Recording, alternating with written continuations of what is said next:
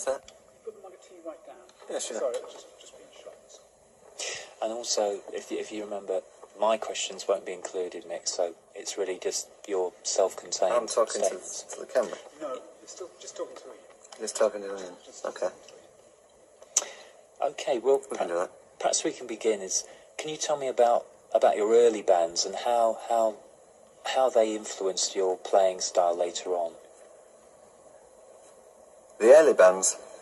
Well, I kind of started off in bands where we would play Everly Brothers songs and Beatles songs, and later on that kind of progressed to more like a blues band or something, you know, soul band, blues band,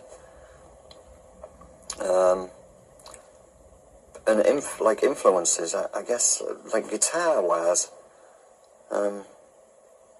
I used to like listening to Eddie Cochran,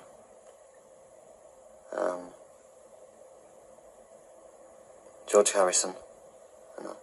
I think the Shadows was one of the earliest ones, you know, because I was always a big melody lover. I used to play classical music, classical piano, and I used to play violin, and I was always fond of a good melody, you know, and the Shadows were great at that. I thought they were a great instrumental band.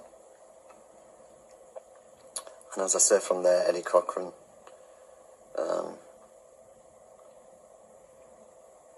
George Harrison was quite a big influence. Not right away. I think I was more of like a Rolling Stones type of fan, you know, something, you know, early on. And then I got into this Beatles guitar playing, which was very good, you know. Great. And Jeff Beck, I used to like Jeff Beck, you know, early on.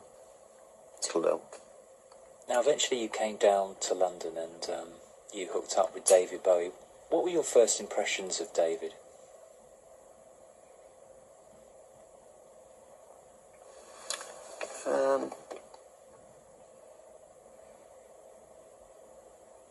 The first impressions of David was like, it was very straightforward. It was always very straightforward. He knew what he wanted to do, and he sort of got on and did it, you know.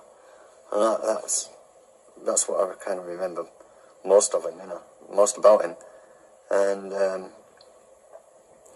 he was, quite a giving sort of person too, you know, a kind person. And that's what really struck me about him. And also, you knew he was going to be. You weren't here messing about, you know. He was going to be somebody, you know. You can kind of tell that off somebody, you know. You get that off some people, and you don't get it off other people. He was one that you definitely got that vibe with. You know, he was going to be a star or something, you know, right away. What about